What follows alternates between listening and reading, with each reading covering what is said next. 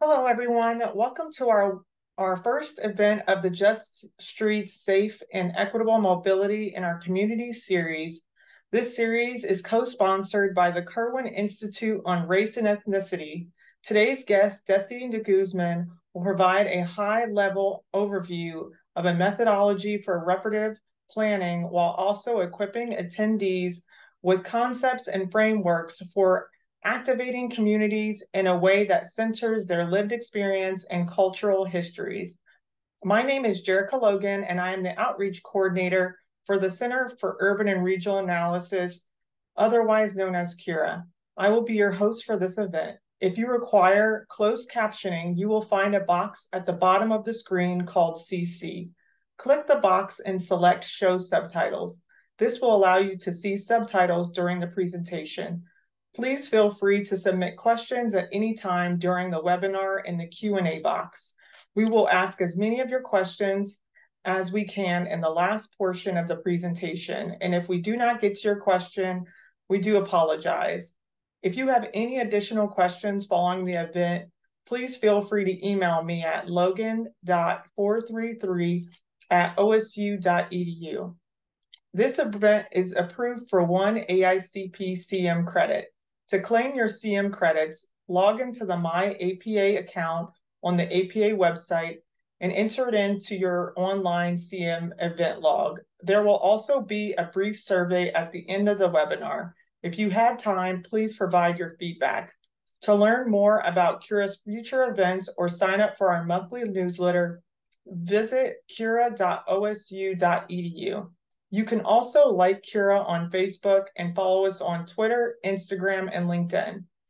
Also, don't miss out on our next event on October 20th with Jesse Singer for There Are No Accidents, Racism, Poverty, and the Illusion of Human Error in America's Traffic and Accident Epidemic. I'm now going to pass it over to Kirwan Director, Ange-Marie Hancock. Good afternoon. Thank you very much, Jerica, and thank you everyone for joining us. My name is Ange-Marie Hancock, and I'm the new Executive Director of the Kirwan Institute for the Study of Race and Ethnicity at The Ohio State University. I joined the university in January after 15 years at the University of Southern California, and am very, very excited about Kirwan's collaboration with CURA on this series this fall. And very grateful to Jerica and Harvey Miller for inviting us to kind of include this as part of our ongoing Kirwan Forum series that we do every academic year. I have the pleasure and the honor of moderating today's conversation, and I am thrilled to introduce Dr. Destiny Deguzman.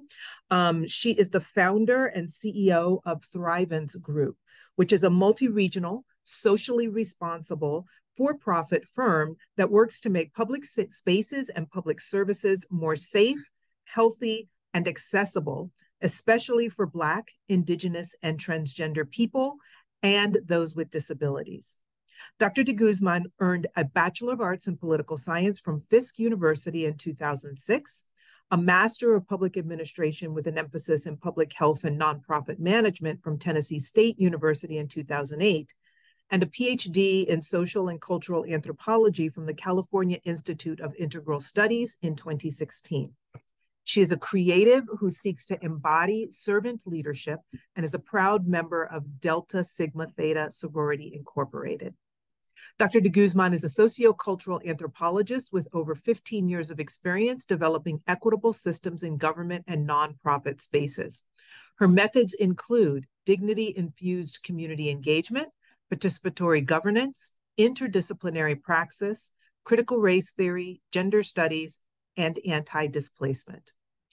Having worked extensively in civil service at CALTRANS, which is the California Department of Transportation, as an environmental planner with a special focus on Indigenous communities, and at the Los Angeles Department of Transportation as a lead on community engagement, Dr. Deguzman is dedicated to achieving equitable transportation governance and reparative transportation planning. I'm going to turn it over to Dr. Deguzman. And as Jerica said, we'll have about 30 to 35 minutes of presentation. Please use the Q&A feature for any questions that you would like Dr. Deguzman to answer. And we will go ahead and moderate that part of the conversation once she's done presenting. So, Dr. Deguzman, over to you.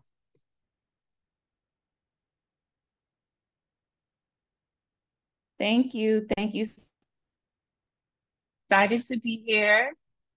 I'm going to sort of do a little bit of storytelling today. I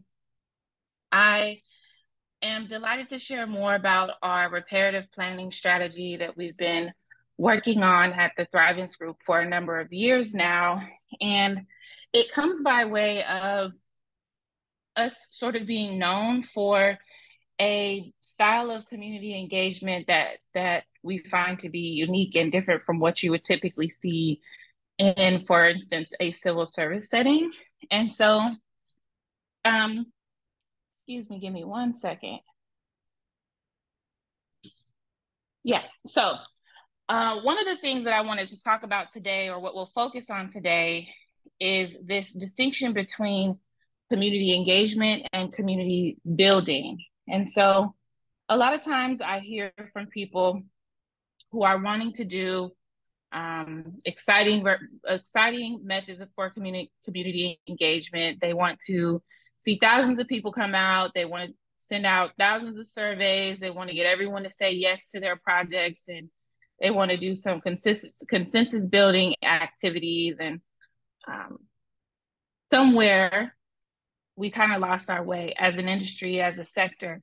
Those of us who do built sciences, so transportation planning, housing planning, city planning, we all kind of lost our way with the sort of data frenzy, the desire to be able to say we touched a certain number of people or asked a certain number of people questions.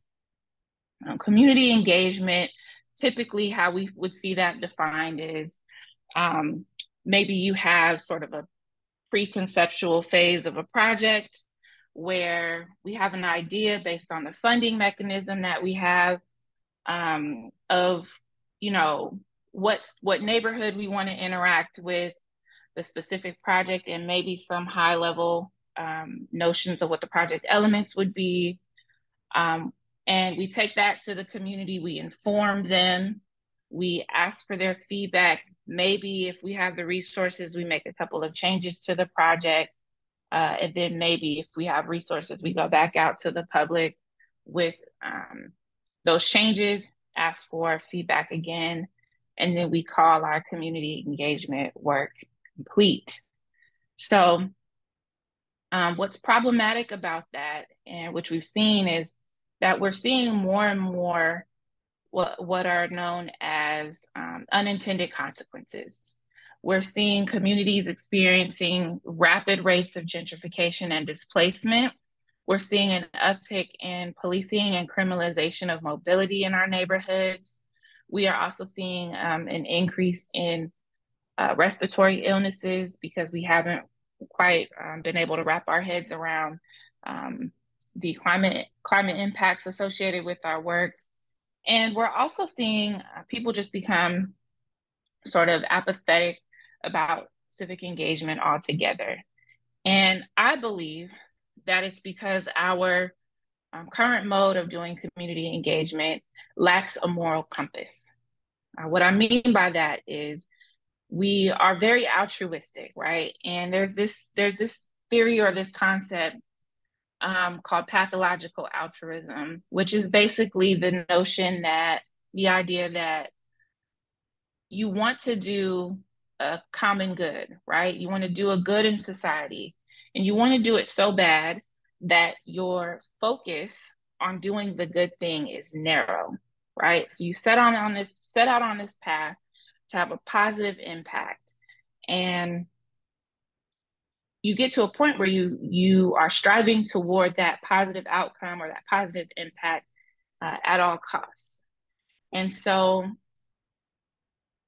the outcome tends to be that, yeah, maybe you have this one beneficiary of this project that you set out to implement, Or maybe you have what is known as a net benefit. A net positive is where we know that there are trade-offs to the work that we do, but when we look at it with a wide lens, we find that the majority of people have had some kind of positive benefit or positive outcome associated with the work that we've done. And what's problematic about that is that in community, the purpose of community engagement or community engagement was introduced to our sector for the purposes of bolstering equity, right? We want more equitable outcomes. When you think about the definition of equity, oftentimes these definitions include phrases like, we want to serve those who are underrepresented, or we want to serve those who are marginalized. Well, what does it mean to be marginalized? It means to literally be on the margins, right? So if we're implementing projects in a manner that results in net benefit, right? The majority benefits from what we're doing, then instead of reaching those on the margins, we're actually further marginalizing them, right? So what's missing in our community engagement work is actually community. So I want to start with a quick definition of what we mean when we say the word community. Community is not the sort of geographic boundaries that are drawn around the neighborhoods that we serve. It's not even a collection of or a collective of neighbors who all happen to live in the same area. Community could be a legacy of people who, despite having been displaced and dispersed geographically, are still one with each other, right? So that is what we call being of community, not necessarily being in community. Community, especially in this day and age, could also be a political identity, right? An affinity based on an ideology. Community could mean a number of things, and our approaches to community engagement must be contextually appropriate or aligned with which version of community we're seeking to engage. So I want to tell you an anecdotal story to help illustrate the point that I'm trying to make here. I worked at the Los Angeles Department of Transportation in 2015. I started working there in 2015. And they hired me, I think, because I had made a name for myself in the city of Los Angeles for doing community engagement, not necessarily community engagement around urban planning or transportation, but just community engagement in general. And in fact, at the time, I was specializing in domestic violence intervention and working with young people who are aging out of or transitioning out of foster care. And so I was conducting these spaces that I referred to as healing circles. And we would gather once a week, myself and a group of moms from South Central LA would gather once a week, and I would sort of interview them about their experiences with trauma. And more specifically, I was interested in understanding the relationship between trauma and the built environment. And as you can imagine, in a metropolitan area like Los Angeles, a lot of the trauma that we talked about amounted to gun violence and over-policing, major health crises, also some immigration challenges as well. And what I found through that process actually was that I would leave those spaces feeling very heavy and very depressed. In fact, I had to seek therapy during that time because emotionally being privy to all of the atrocities happening in my own community was taking its toll on me. And my therapist at the time said to me, you know, Destiny, if you're leaving these spaces feeling traumatized and heavy and sad and depressed, it's possible that other people are also leaving those spaces feeling these things. And if your goal is to be helpful, if your goal is to heal, if your goal is to help people sort of evolve from the trauma that they've experienced, then you're going to have to find a way to engage them without harming them. And that was the first time I took a step back and really intentionally thought about what does it look like to approach community engagement around topics that are heavy from a harm reductive standpoint. So fast forward to me working at LADOT, bringing this Thrivance-based framework into my community engagement work.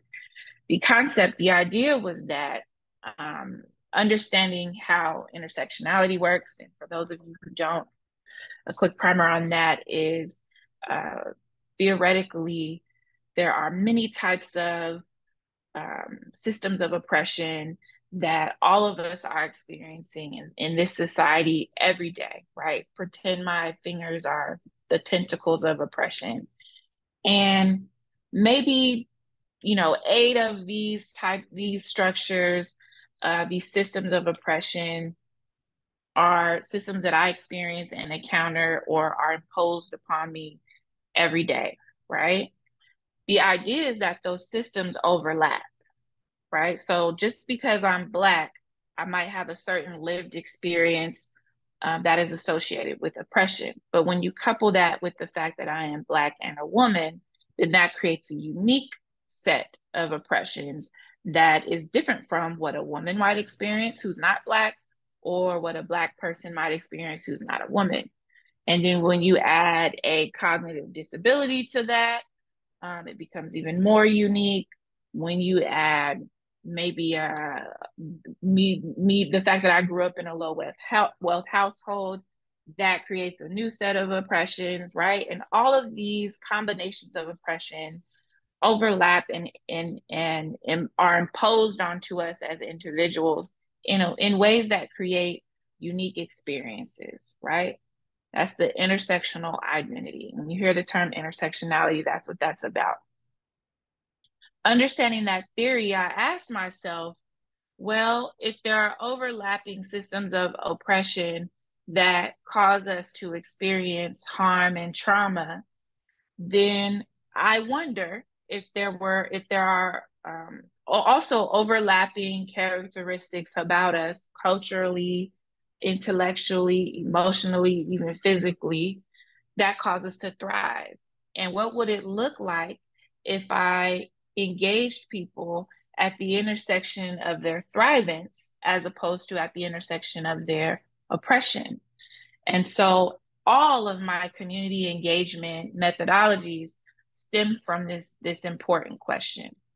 What is it about us as individuals, but more importantly as communities, that causes us to thrive, despite of, but also independent of the various forms of oppression that we may be experiencing? So this is the framework that I bring to transportation and urban planning.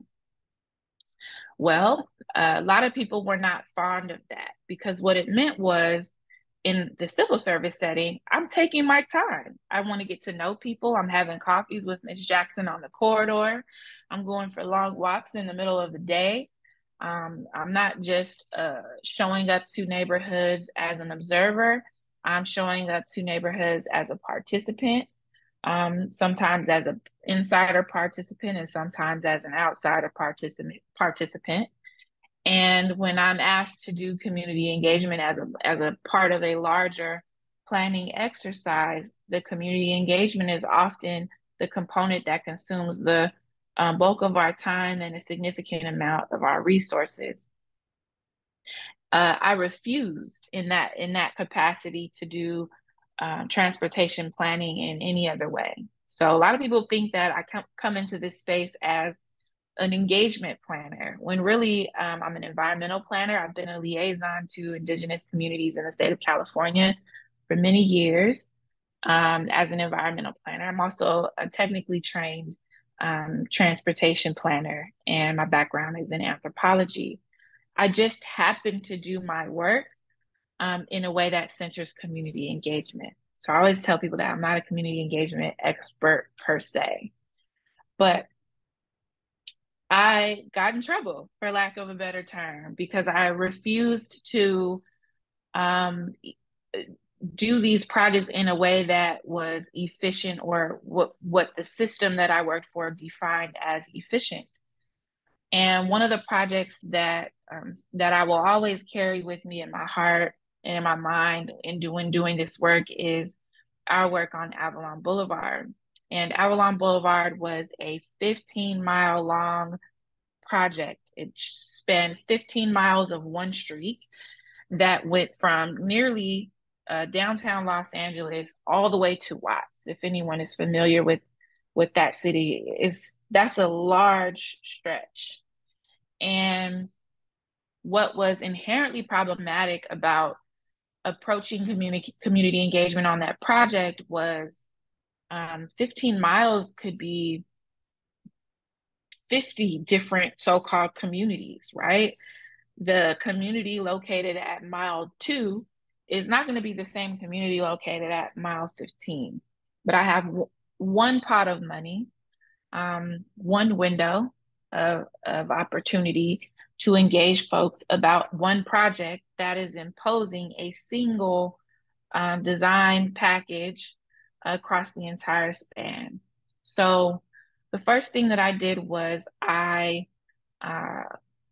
hired what we called a dignity team at the time.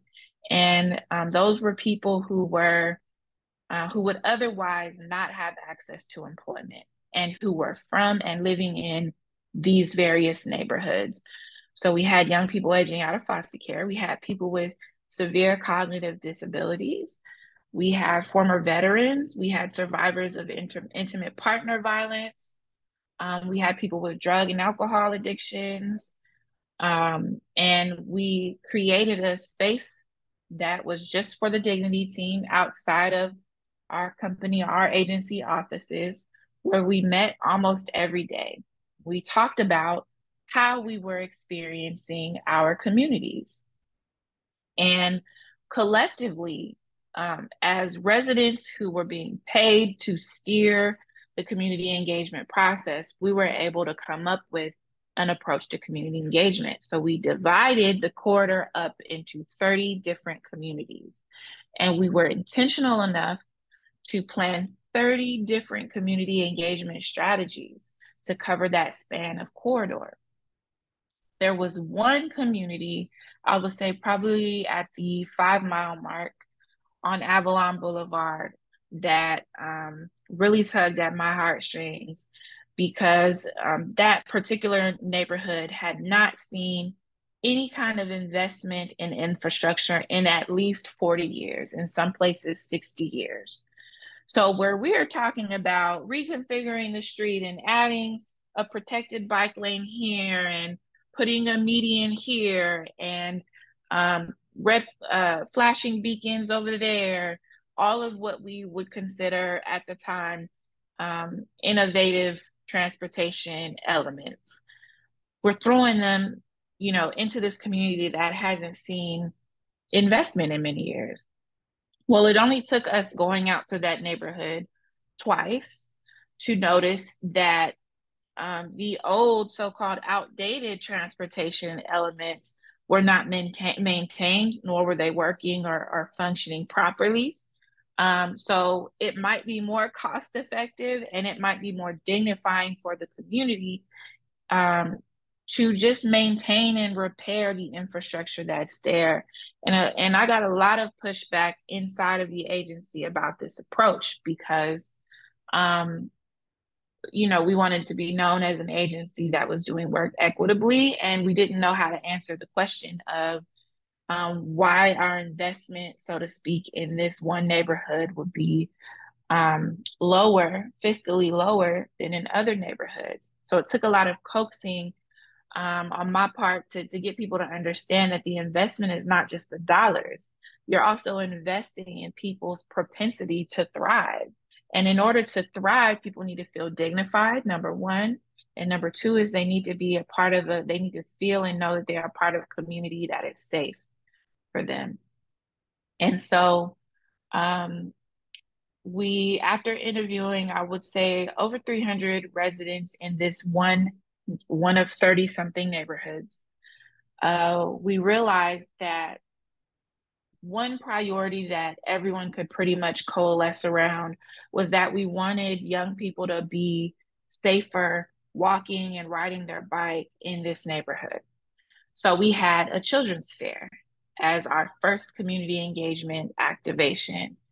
And we went through all the processes of closing the street down and getting our permits to have our event, setting up our DJ booth, getting the food trucks out there, setting up our tables with the balloons and the clowns. And we even created a toddler-sized experience of the built environment, or excuse me, the inverse of that. We scaled everything up so that tall people and adults could experience the environment the way toddlers and short people experience the environment, because we felt like that perspective was missing from the discussion. When we went to set up that day for the event, we pulled up at the same time as the permit crew who comes out and, you know, cites the tickets on the cars who haven't moved from the parking spaces, and puts the cones out and telling people that there's no through traffic. And we watched one of the permit crew members approach a car that was still parked in the project area, bang on the window and ask them, you know, demand that they leave. And out of the van came a woman carrying an infant in her arms. And she looked at the crew member and she said, you know, I live here. This is my home. And as someone who thinks they're very self-righteous and self-aware, I had not considered up until that point that even though we were intending to do a good thing that day, something that would benefit, like from a net positive perspective, the community that we're in, that there would be people on the margins who would be harmed by our altruistic efforts. So, of course, we intervened and we spoke with the woman, and she said, you know, I don't mind moving, but the way you're going about it doesn't feel dignified. And I agreed with that. So, she actually became a very fond friend and partner in the work. That day forward, we broke bread together, we ate. She was an integral part of the event. Later that day, I met a young woman at our feedback booth. I think she was about 7 years old. And at our booth, we were asking a simple question, right? What is it that you love about your neighborhood? And another question was, what makes you feel safe in your neighborhood? These were two questions that we were posing to the young people who were in attendance of our children's fair. And there was one young woman who, every time we asked her, where do you feel safe, or how do you feel safe, or what feels safe, or what would feel safe in your neighborhood, no matter how many times we rephrased the question, this young lady would always respond by saying, I feel safe in the house. And we were thinking, oh, she doesn't understand. Like, we're talking about not just your house as the neighborhood, but the sidewalk or at the park. And she said, no, I understand. I feel safe in the house. And specifically, she said she felt safe in the back of the house. And what we realized was that our definition of safety did not take into account the contextual definition or understanding of safety for that community. She felt safe in the house because this is a community that often has vehicle crashes in the intersection right in front of her door. Sometimes they have gun violence in the neighborhood, and then other times there might just be things in the street or on the ground that are make it difficult for her as a smaller person to navigate. So this was the second epiphany that we had that day, that one, our altruism could be harmful, but two, that our transportation safety efforts would ultimately fail this neighborhood because we hadn't taken into account that there were other safety priorities that needed to really be resolved or at least meaningfully handled before we could get to a conversation about where to put a bike lane. So Avalon Boulevard was the project that got me to thinking about in what other ways are we meaning to do a good thing in our work, but actually that work is resulting in harm. And so there are 5 community engagement tactics that I believe actually harm communities as opposed to helping them. Number 1 on my list is pilot projects.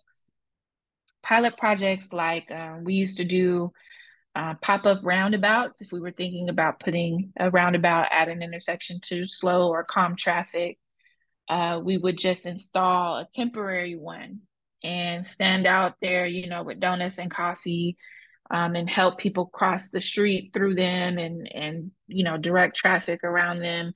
And aesthetically, they were a very beautiful activity to take part in, right? To see the neighborhood transform overnight and to see residents inquiring about and becoming interested in these new transportation elements.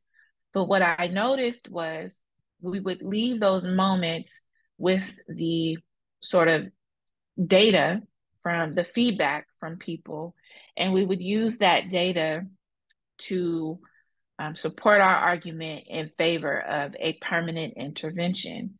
Now, what's problematic about that is we are not being honest with communities about what the other impacts of this transportation element will be. When you have this roundabout, this new roundabout in your community, the walk score goes up, right? There's now more room for connecting a bike network in the neighborhood. And these things are great, don't get me wrong. Maybe you're even getting investments in things like curb ramps because of it. But these upgrades also spur housing speculation, right? Because these improvements are coming to neighborhoods, especially neighborhoods like Avalon, where we haven't seen improvement in decades. The value of the neighborhood, the value in terms of real estate of the neighborhood is going to increase drastically. And so real estate investors and other people who play in the real estate marketplace will see that, and they will begin to make decisions in that community that affect people in very harmful ways, right? So rent is going up. We see rent burden increasing. Maybe we start to see early people moving in, early wave of gentrification, which also leads oftentimes to some cultural conflicts. We've seen the term Karen thrown around over the last few years. And then you have city agencies and county agencies walking around with these project boards saying that 85% of this neighborhood, this community within a 1-mile radius of this intervention said that they wanted it, right? And it's really unfair and disingenuous because we just said that we wanted coffee today and that we enjoyed walking through your pop-up roundabout demonstration. We did not say that we were open to being displaced, right? So pilot projects, in the absence of a critical analysis and in the absence of holistic interventions that help stabilize the neighborhood around them, are not helpful, they are harmful. Another community engagement tactic similar to pilot projects is rapid intervention. We have a sense of urgency when we experience traffic-related injuries or death, and that's understandable.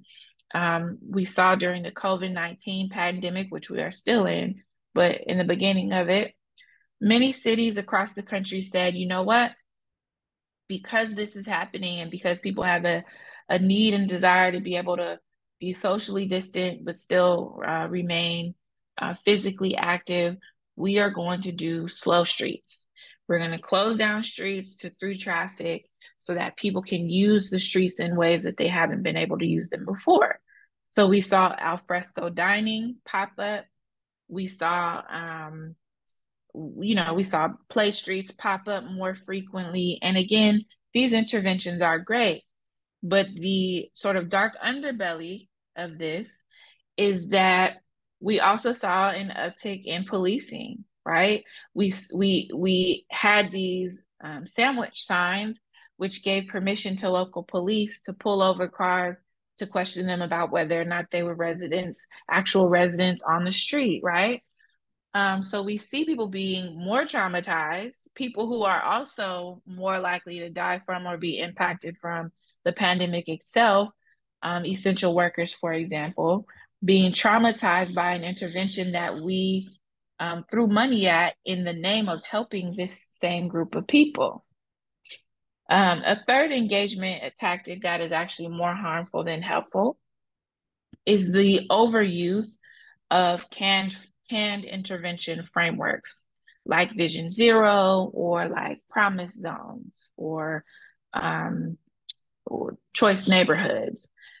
These frameworks are helpful because we're able to use tried and true or tested project elements and to intervene efficiently.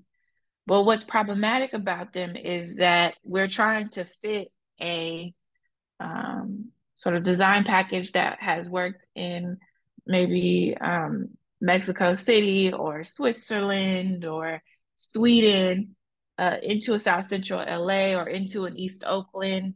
And we're not taking into consideration the cultural differences of the people who live there and how jarring and disruptive these processes and these interventions can be.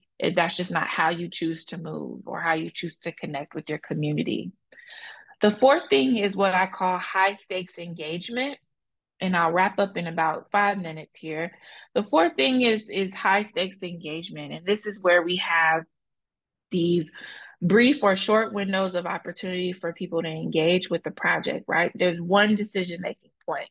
If you want to provide feedback or if you have questions, we're asking everyone to come to this one open house or this one public comment period. And then that's that, as opposed to an ongoing open stream of communication that's even happening without having to talk about a specific project, right? Like, what does it look like to have community engagement that is not project specific? But the high stakes engagement is particularly problematic because we are asking communities to help us make decisions oftentimes while they are under duress, right? You know, you have a limited amount of time. You probably won't make the best decision. You probably won't think of all of the questions that you have, or maybe there are other pressing issues like rent burden, like a chronic illness that causes you to need more time to really process what is happening in your neighborhood.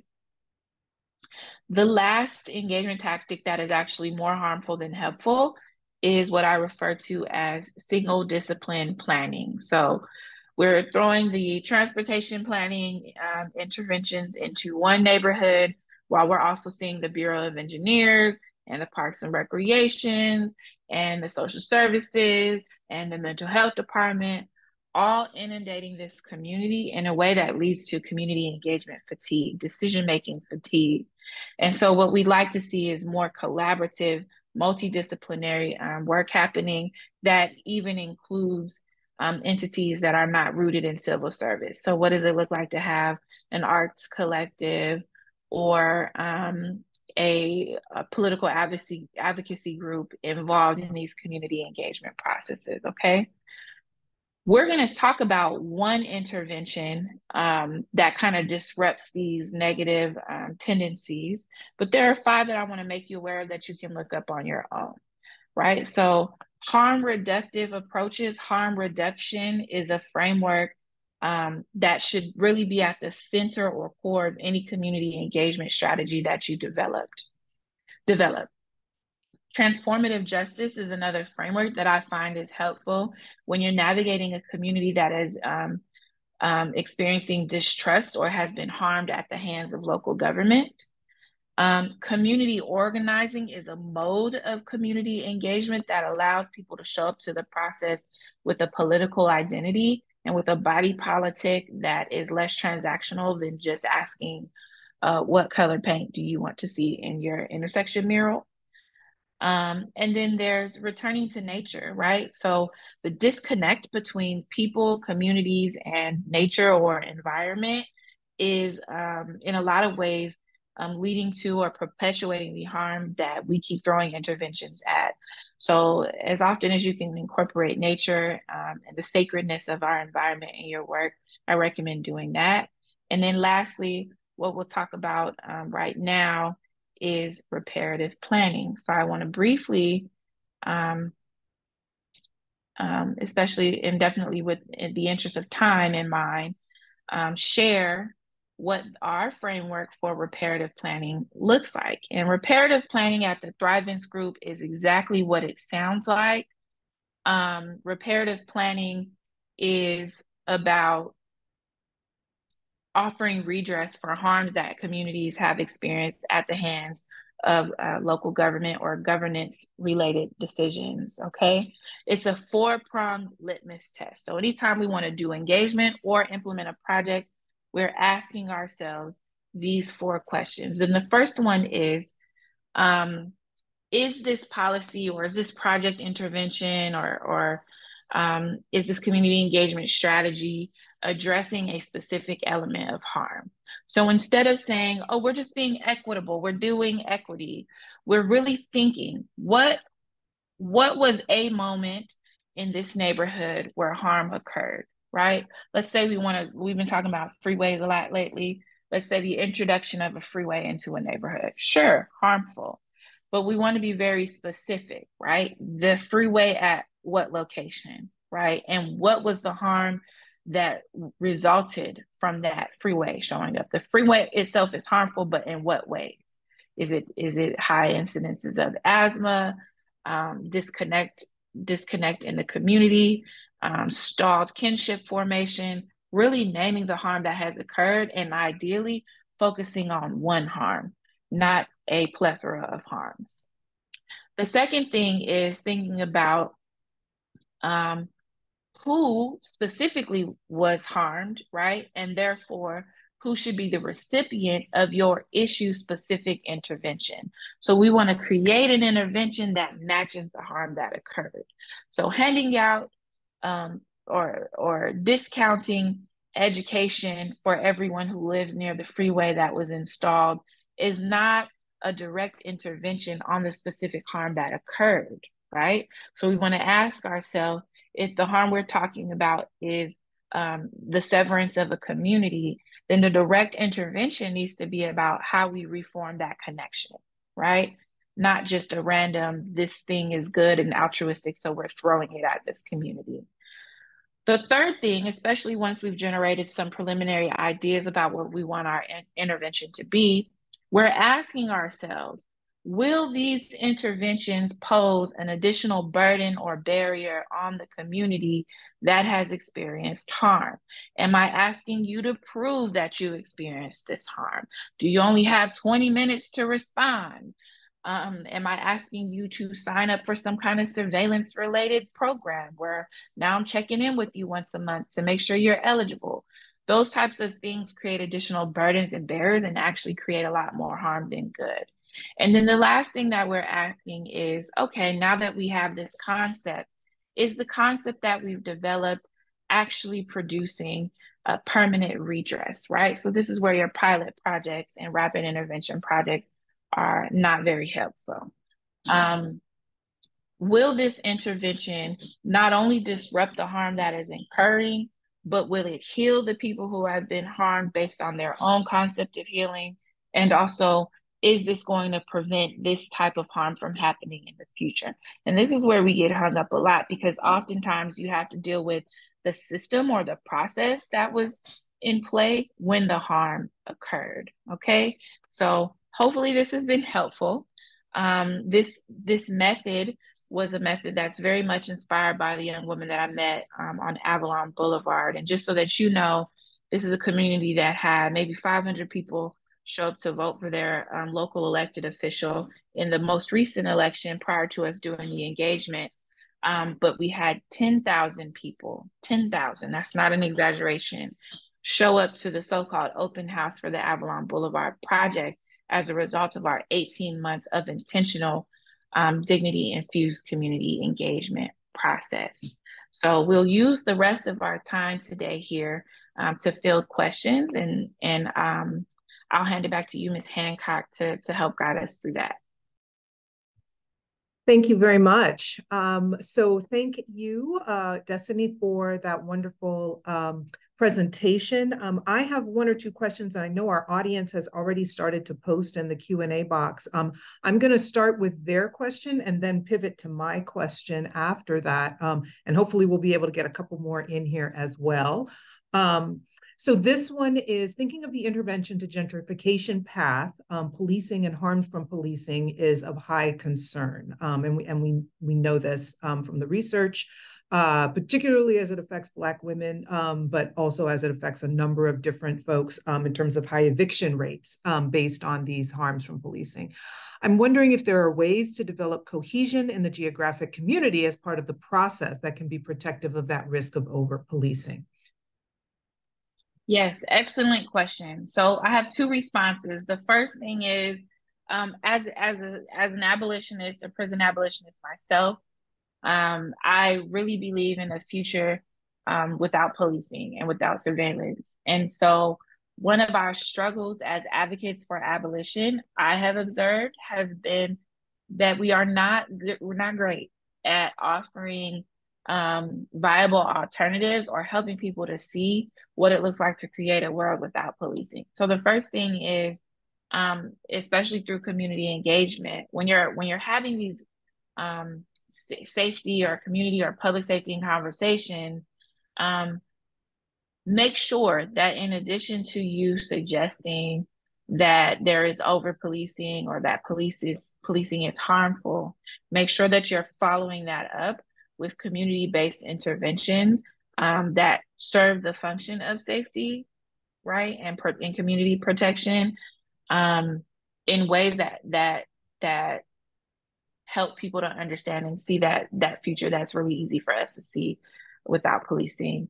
The second thing that I want to offer here is transformative justice is different from reparative justice or restorative justice. Transformative justice is a process that involves the person who has caused harm, but centers the person who has been harmed. So I would encourage you to review the various emergent strategies regarding transformative justice to maybe get some ideas around what you can incorporate into your community engagement strategies and your tactics moving forward.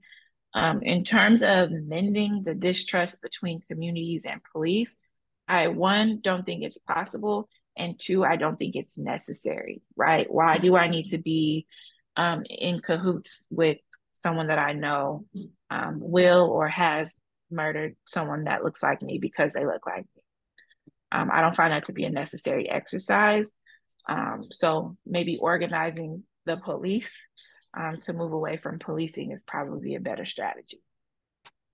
That's the idea of trust is something that I wanted to ask briefly about, and then we'll pivot to, we have a couple more questions in the chat, see if we can fit them all in. You had talked about building trust and lack of trust, and it came back in your answer just now. And you mentioned that without intentional attention, planning lacks a moral compass early on in your presentation. And I wanted to connect the dots between the needs for data, and this kind of connects to the second question that in the chat, that's quantitative and so-called objective, and how you were talking about that, and how that kind of has grown as a trend, right? We need more evidence, we need more evidence, we need more data, we need more evidence. And I'm reminded of people like W.B. Du Bois, who thought that enough evidence was eventually going to convince people that racism was wrong.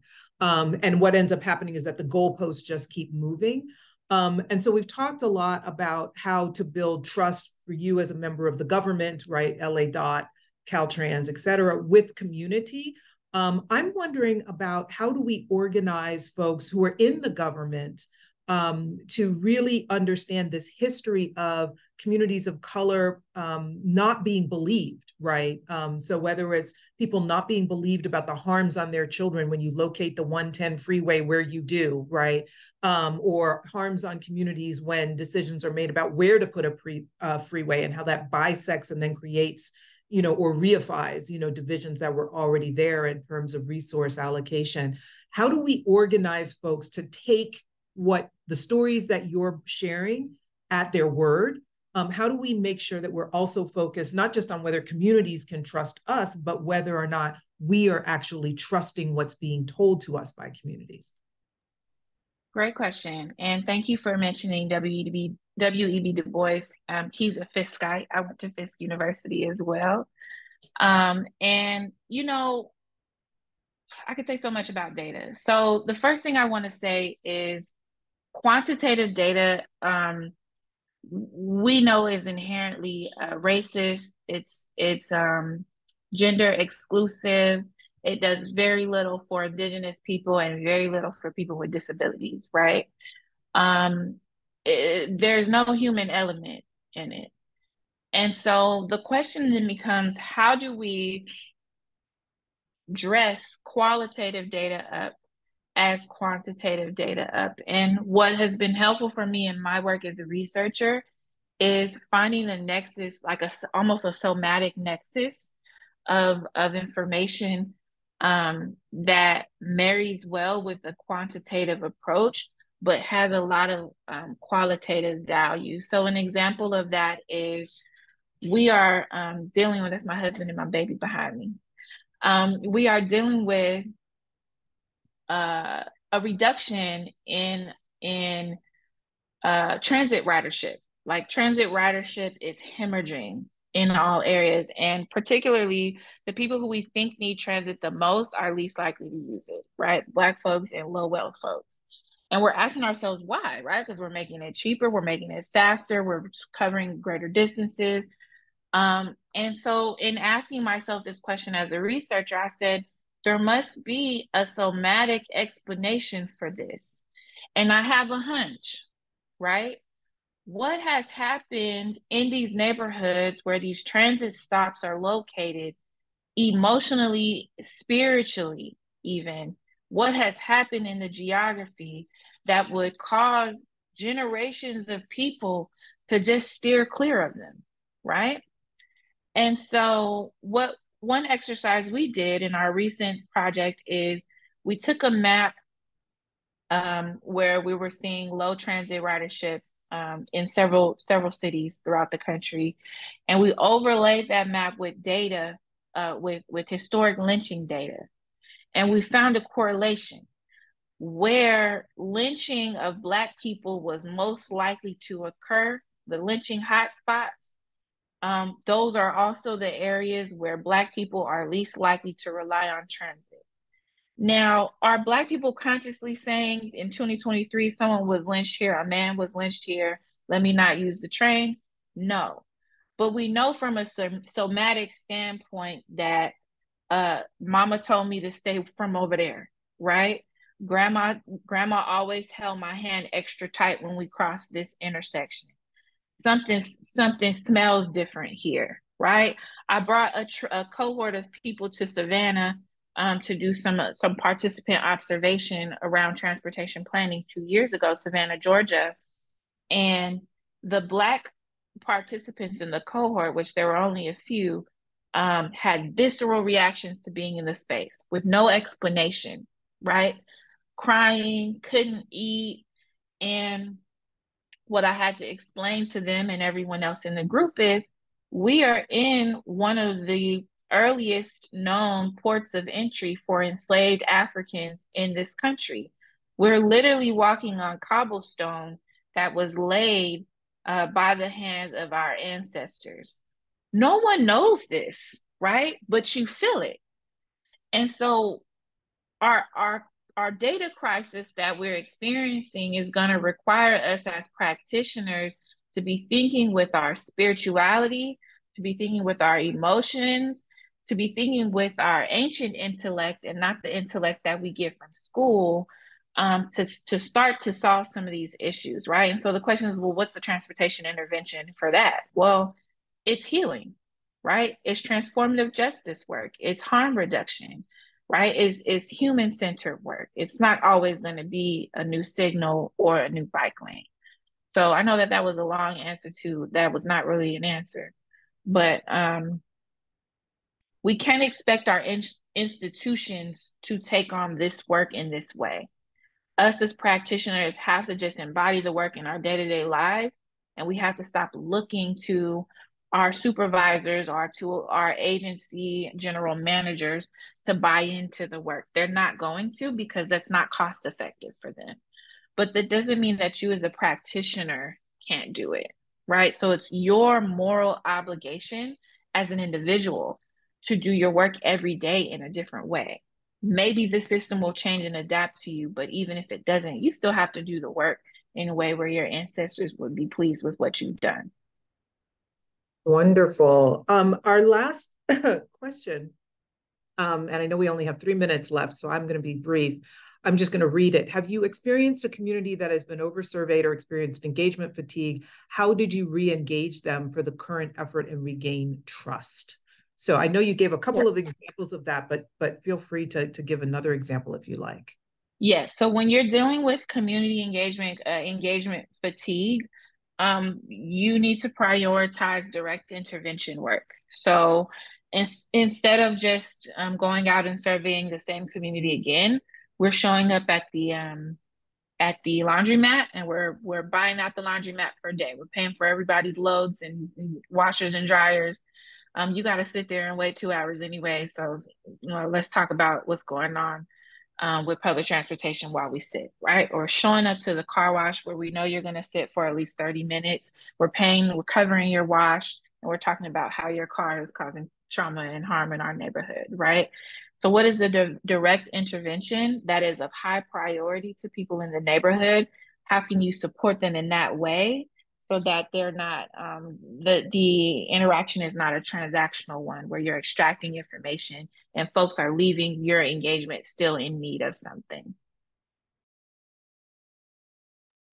Fantastic. And it reminds me just of so much that we try and do to really remember the people who are experiencing the harm are the best positioned to develop the solutions, as much as the rest of the world is kind of stacked against them in terms of being believed and trusted. So that example of the laundromat really resonated with me. So I would, on behalf of CURA and also the Kirwan Institute, like to thank you for illuminating a really important part of what it means to do this kind of work in a way that really honors the mission as opposed to just the assignment, if that makes sense. I want to thank everyone for joining us. Again, please do feel free to reach out and to learn more about Thrivance, Destiny's group, and the kind of work that she's doing around the country to really transform how we think about the way in which we return or restore or implement, if it was never there in the first place, a moral compass for planning. Thank you again, and thanks to everyone for joining us. We wish you a wonderful, safe, and restorative weekend. Thank you.